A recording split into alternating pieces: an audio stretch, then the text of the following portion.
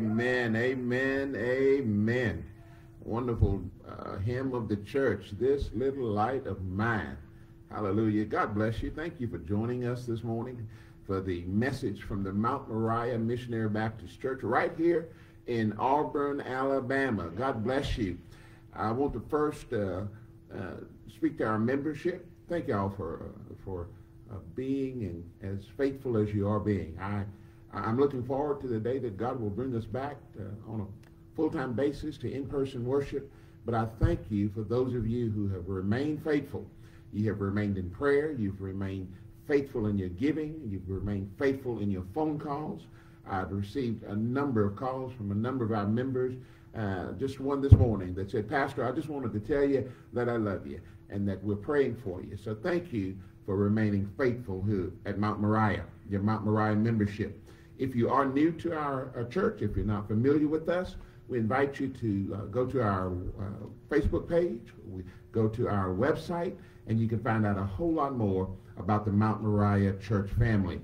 Today is the first Sunday of October, and it is our habit here on the first Sunday of each month to, first of all, I want to remind you that at the end of the message, we will be observing the Lord's Supper together. So if you'd like to, if you have already picked up one of the communion cups, we invite you to be with us. If you have not, of course, you can still participate with us. The Bible says that Jesus shared the fruit of the vine with his disciples. So if you have the fruit of the vine and if you have some bread, we can all share together. So we want to stay tuned for that at the end of the message as we share the Lord's Supper together. Also, another tradition of ours is that we like to recognize on the first Sunday of every month those who are having birthdays and anniversaries. Now, I can't see you, but I'm just going to virtually congratulate you on your birthday. All of those who may be listening right now, or if you hear it on a recorded basis, if you have a birthday in the month of October, I want you to raise your hand. Raise your hand. If you have a birthday in the month of October, God bless you. Happy birthday to you. I can see you out there. Amen. Hey, I can see you also out there raising your hand for your birthday in October. God bless you, and may God give you many, many more healthy and vibrant years.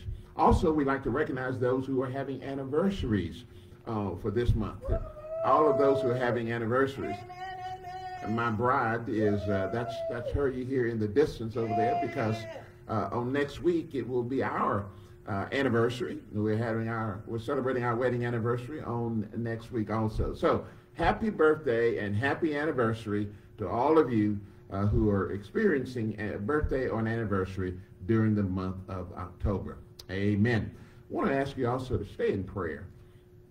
God is speaking to me, and I'm trying to be sensitive to God's will, but he's speaking to me and as to when that time will come that we're able to join together. We want to be sensitive to the power and the leading and the guidance of the Holy Spirit. We don't want to do anything rash, don't want to do anything out of God's will. But I need you, Mount Moriah especially, I need you to pray for me and pray with me as we seek God's will as to what he and where he wants to take us and when he wants to bring us back together again. Amen. Also, I want to remind you to stay in prayer for our membership. There are those who are experiencing illness and sickness. There are those who are dealing with one thing or the other. And we want to be sure that we keep them in prayer. Amen. Let's get ready to go before the Lord in prayer right now as we get ready just before the message. Father God, we ask you right now in the name of Jesus that you would bless as your people receive your word, that you would bless them, Lord. Your word is already blessed, oh God, and we thank you that you've given us a word for your people. Now, Father, I ask that you would prepare the hearts and the minds, especially the spirits of those of us who will hear today, that the word might fall on good ground, that the word might bring forth much fruit as you see fit. It's in the name of Jesus that we pray. Amen. Amen. As far as those, we want to remind you to keep in prayer. My bride's uncle is very ill. He is in the hospital right now, and the family is having to make a decision today, or at least very soon. He is on a respirator, and sometimes the doctors just shake their head and say there's nothing else that they can do. But I know a man.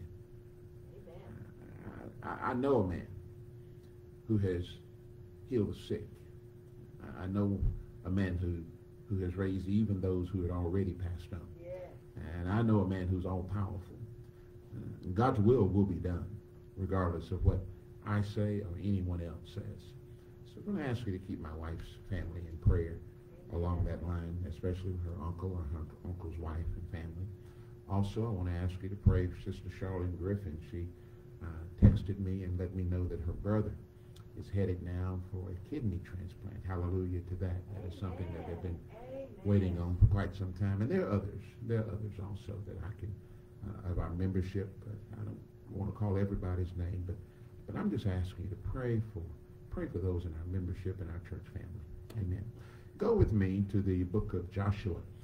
Those of you who have been following along for the last several weeks, we have been preaching through the book of Joshua. We're today in Joshua 21. Joshua 21. If you've been following along, you know that this is our 8th sermon in the series of the book of Joshua. Joshua is one of those books that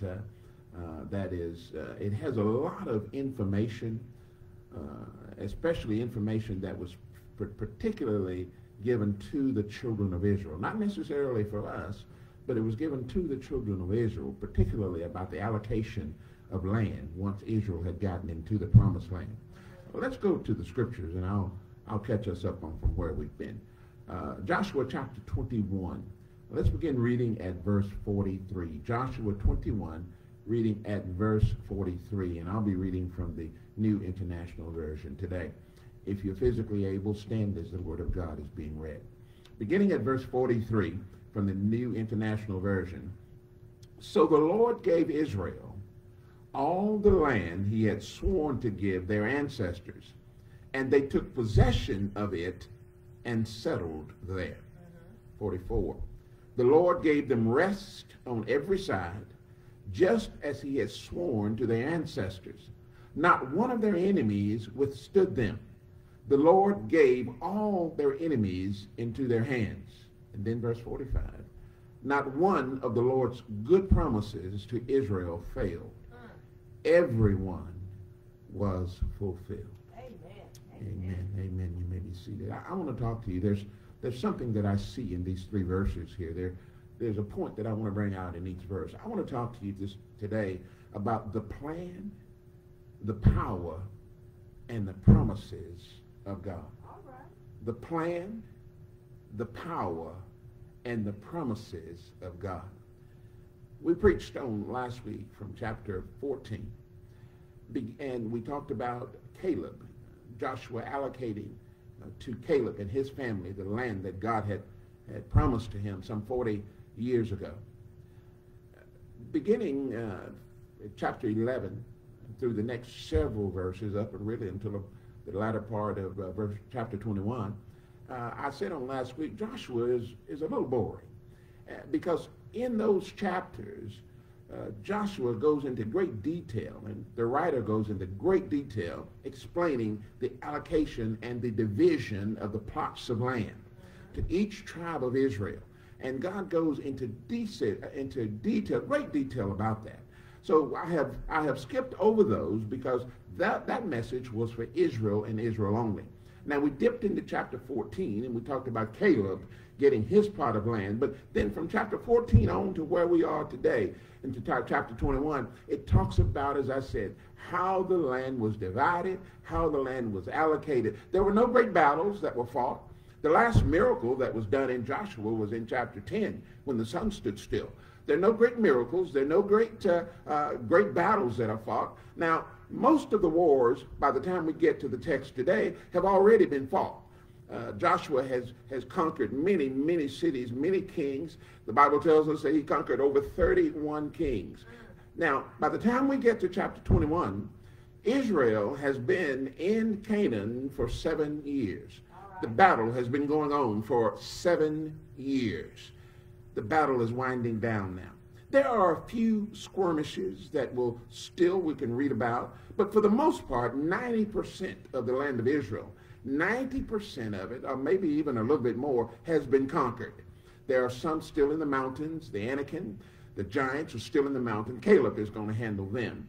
But there are just a few minor battles that are left. Israel has possessed the land. All right. They're in the land of Canaan. And what I see here, first of all, is the plan that God had. If you go back to Genesis chapter 12, God had a plan from the very beginning. He had a plan when he spoke to Abram in Genesis chapter 12. He had a plan when he told Abram, he says that I'm going to make a great nation out of you. He said, we're going to make your descendants will be like the stars of the sky, like the pebbles on the beach of a sand beach. God told Abraham that the land of Canaan will be for your descendants. So from the very beginning, God had a plan for his people, his children, the people of Israel, to settle in Canaan. God knows the end from the beginning. God knew that they would have to fight many battles after they got into the land, but God had a plan from the very, very beginning. God was faithful. And that's a message I want to give to you today. God has a plan for your life. We're not just living haphazardly. We're not just living day to day with no real purpose. God has a purpose. God has a plan. God has an objective for your life. Israel, we see, had been in Canaan for 7 years. I think that number 7, I don't think it's by coincidence that we're talking about 7. We know that the number 7 represents wholeness. It represents completeness. It represents the fact that God had given this land to Canaan, to the Israelites. But the main point that I want to bring forth is that God had it planned from the very beginning. That's right. He kept his covenant with them. God is a God that keeps his word. God is a God that once he has laid down the law, once he has laid down his word, that his word will not be changed. You know, Isaiah tells us that God himself said that as the rain comes down from heaven and waters the earth, so will my word come down, and it will not return unto me void. God had spoken to Israel. God had spoken all the way back hundreds of years earlier to Abraham and said that the land is yours. But my point, brothers and sisters, number one, is that God, from the very, very beginning, had a plan for Israel. God knew the struggles that they would have to deal with. God knew the enemies that they would have to struggle against. God knows the struggles that you're going through right now. Amen. God knows the enemies that you'll have to deal with right now. God knows that there's sometimes you don't know the wrong from the right. There's sometimes that obviously we can't see the future. We don't know the end from the beginning. But God only asks us to continue to be faithful in him. Because our God is a God that is faithful, and he expects us, wants us, needs us to be faithful. So first of all, I see the plan. It says in verse 43, so the Lord gave Israel all the land he had sworn to their ancestors, and they took possession of it. It's been a long time coming. 40 years in the wilderness, 7 years in Canaan, before they could say they had possessed the land. But I want you to know something. The old folk used to say that God don't always come when you want him to, but he comes right on time.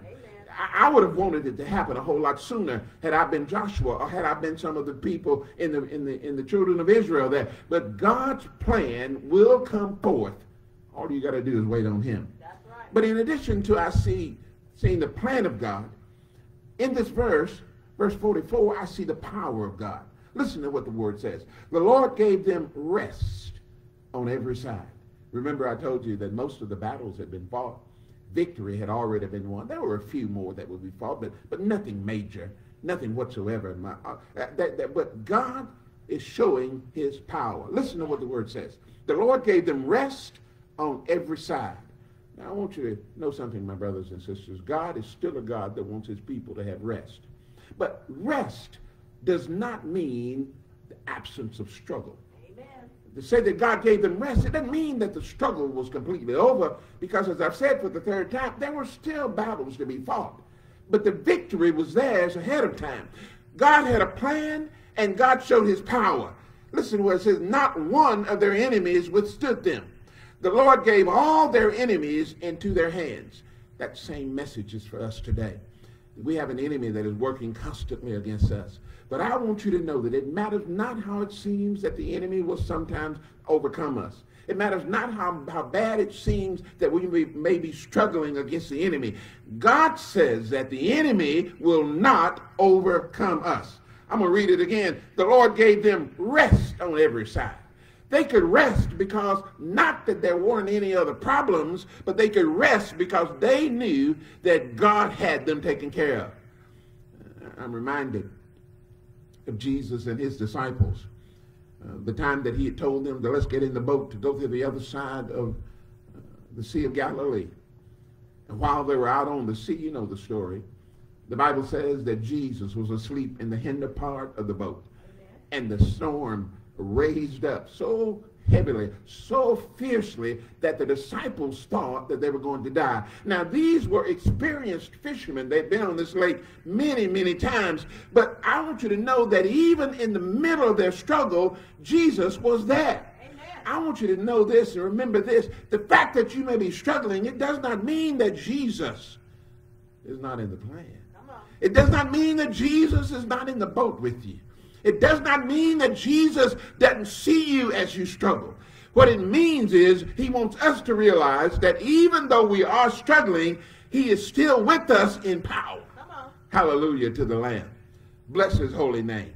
Whatever it is you may be going through, whatever it is you might go through later in life, because I want you to know there are going to be some problems. Amen. All you got to do is keep on breathing. You're going to find problems. Problems will knock on your door. Walk right in uninvited, sit down on the couch, and put his feet up on the couch. That's right. But I want you to know something. Jesus is telling us now, just like God was telling Joshua and the people of Israel, you can count on my power. The Bible tells us that up to this point in Joshua, they've seen the power of God. They saw the sun stood still in chapter 10 so that Joshua could complete the battle. They saw the Jordan River dry up and Israel walked across on dry land. They saw the walls of Jericho come down only with the shout of God's people. That's right. They had been demonstrated God's power. But I want you to think back in your own life. If you look at some of the things that you've gone through in your own life and where God brought you from to where you are right now, you can see God's power at work. Amen. First of all, I see God's plan. God had a plan for Israel from the very, very beginning. All right. God has a plan for you. But second of all, I see a demonstration of God's power. Because the word says in verse 44 that none of their enemies were able to stand before them. Same thing applies to us, Mount Moriah, and whoever else may be listening. Your enemies will not be able to stand against you. If you will be faithful to God, God will be faithful to you. And the word says that he'll make our enemies our footstool. Amen. Amen. Israel had been through a whole lot of things. The 40 years in the wilderness, the 7 years so far in Canaan. And they were just seeing God's plan come to fruition. God may not come on the schedule that we have. That's right. But I want to encourage you today. Stay faithful. Stay prayed up. Continue to follow God's word. Continue to do the things that you know that God would be happy and pleased with in your own life. So first of all, I see God's plan working. That's right. Second of all, I see God's power demonstrated. And finally, I see the promises of God. Look at verse 45. Not one, listen to this, verse 45 NIV version. Not one of all the Lord's good promises to Israel failed. Not one. Not one. I did some study as I was preparing this message. In the Word of God, there are over 7,000 promises that God made to his people. From the New Testament to the Old Testament, there are more than 7,000. As a matter of fact, I'll give you an exact number. 7,487 promises that God made to his people from Genesis to Revelation. God has promised us great things. Second Peter rather says this: God has given us exceedingly great promises and precious promises. God has given us his word. He's given us his word from Genesis to Revelation. And I want you to know that God is good for his word. Yeah. Yeah. The word says that everyone was fulfilled. Look at the last part of verse 45. Every promise that God gave Israel, everyone was fulfilled. And I want you to know something too, that God's promises will be fulfilled, not on our timetable. God's promises will be fulfilled on his timetable. We may want it to come right now. We may need or want relief right now. Yeah. We may need direction and help right now. But God's promises will be fulfilled on his timetable. I'm sure that Israel would have loved to have crossed the Jordan River, and right after they defeated Jericho, go ahead and complete the conquering of the land of Canaan. But here it is 7 years later, and they're finally getting to the point that God's promises are being seen. God's word is true. Some of them took years. Some of the promises that God gave Israel took years to come true.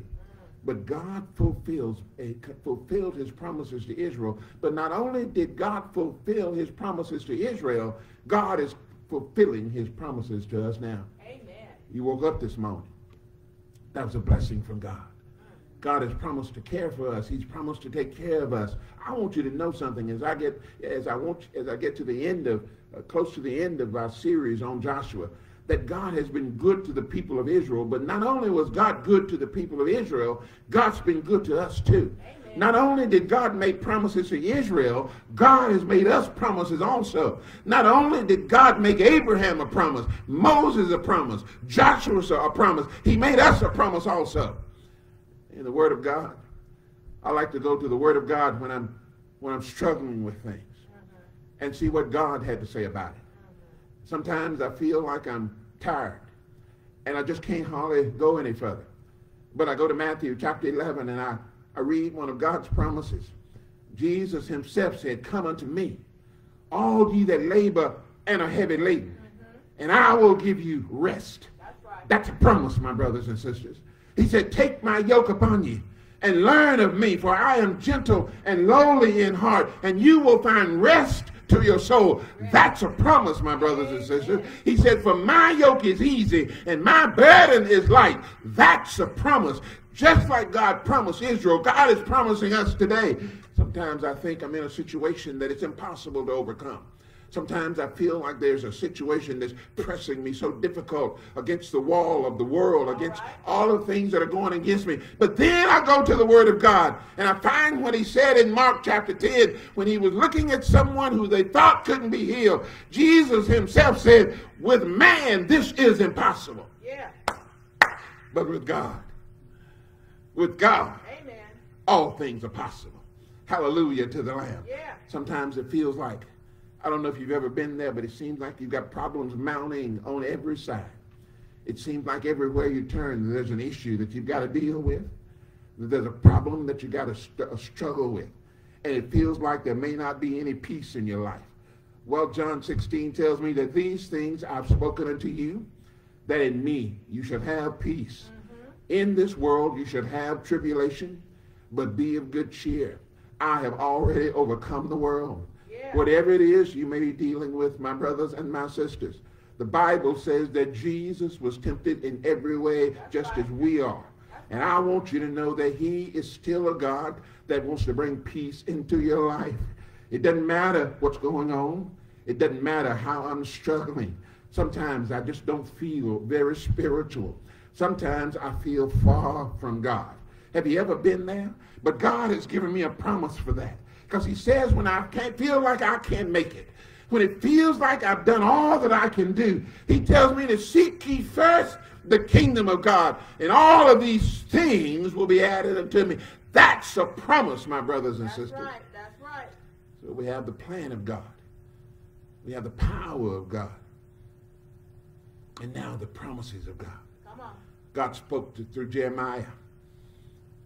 When sometimes it feels like you just don't know what to do. God says, "For I know the plans that I have for you." Amen. Hallelujah. Aren't you glad God's got a plan for your life?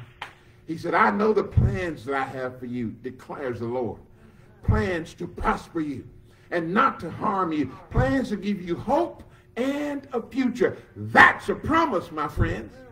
You can depend on God's word. You can depend on God's promises. 2 Peter says he's given us great and precious promises. We need to learn to depend on the promises of God. Sometimes it feels like the enemies, those who are laying stumbling blocks in your face. Sometimes those you are struggling with. It feels like we are facing defeat. It feels like we just can't go any further. Well, Romans 8:37 tells me this. He said, all of these things, through all of these things, we are more than conquerors. More. Hallelujah, more than conquerors. Bless his holy name. Hallelujah to the Lamb. Whatever it is you're dealing with, my friends, God has a plan. God has his power invested, and God's got a promise for you. Hallelujah to the Lamb. He said, in all these things, I'm more than conquerors through him who loved us. And when I'm facing defeat, God says that with me, hallelujah, you are a victor. Isaiah said it this way.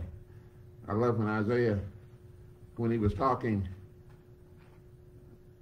in the Spirit in the 40th chapter of his book, when it feels like it's time to give up.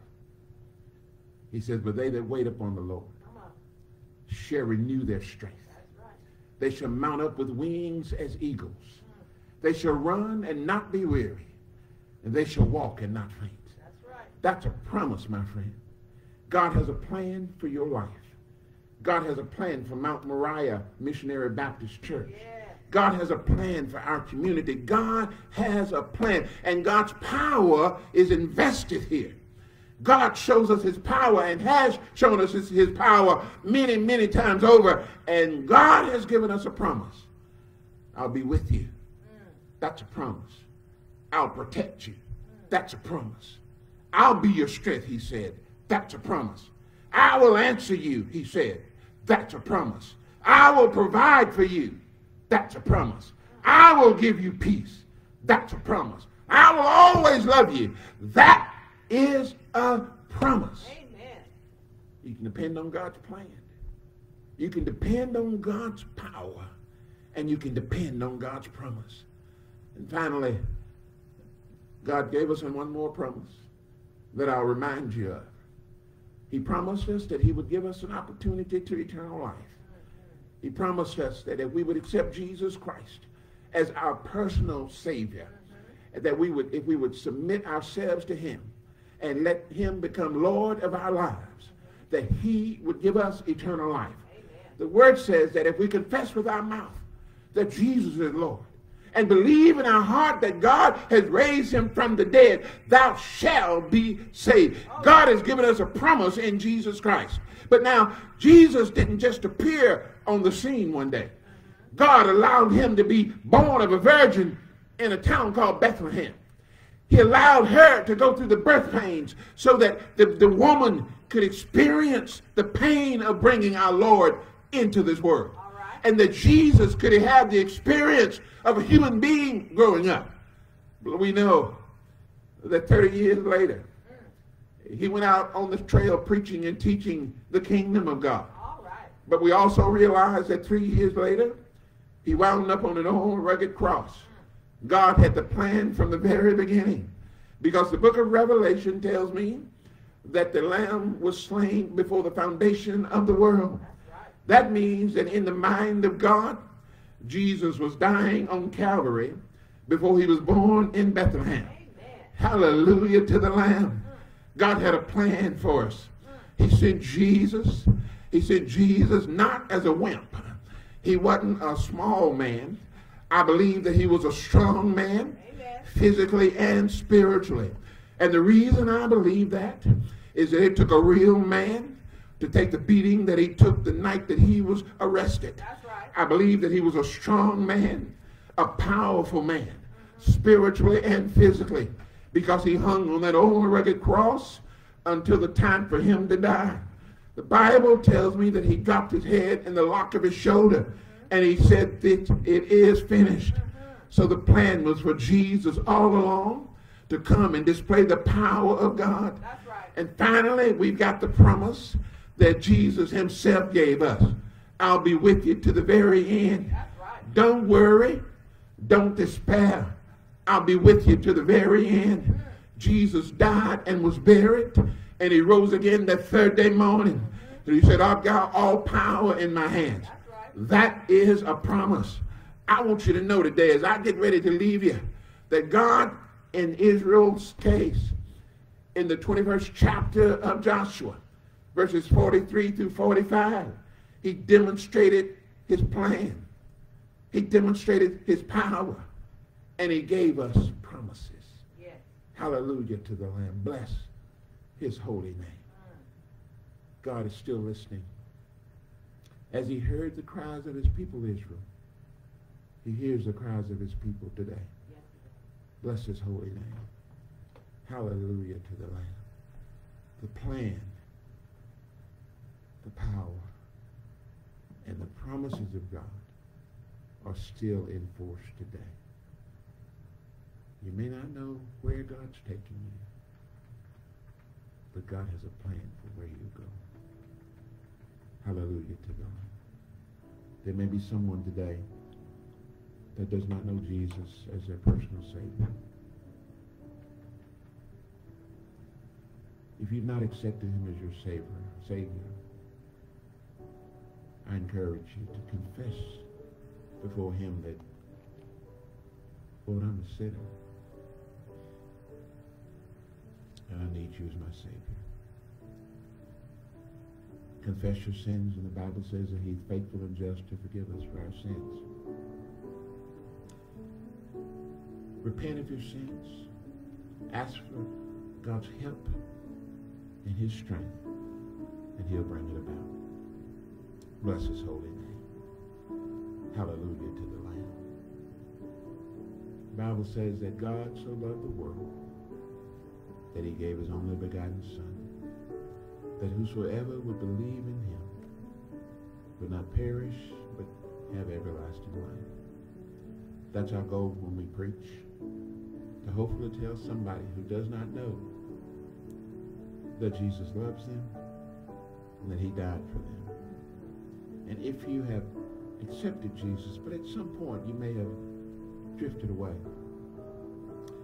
he's like the father of the story of the prodigal. He's standing, looking down the road, waiting for his wayward child to come home. Amen. He's ready to accept you back into the household. God has a plan. He demonstrates his power, and he keeps his promises. Bless his holy name. Pray with me. Father, in the name of Jesus, now I've done what you asked me to do to the best of my ability. I just ask your Holy Spirit to handle the rest. It's in the name of Jesus I pray. Amen.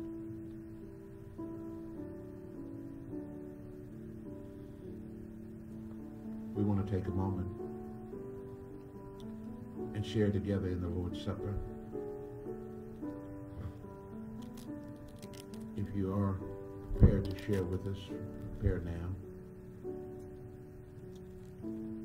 Bless his holy name. Bless the name of the Lord. The Bible teaches us that the night before he was arrested, that he met for the final time with his disciples in what the scriptures say was an upper room. He told them that this would be the last time that he would make with them in this way. They didn't understand. The Bible says that he admonished them, gave them an ordinance. He said, this do in remembrance of me. As often as you do so in remembrance of me.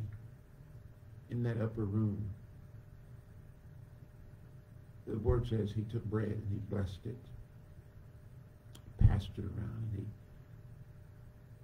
he said, this represents my body, which is broken for you. Eat ye all of it.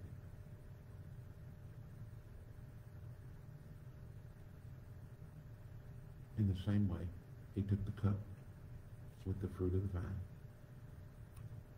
He said that this cup represents my body, which is broken for you. Drink ye all of it. My blood, which is shed for you. Drink ye all of it.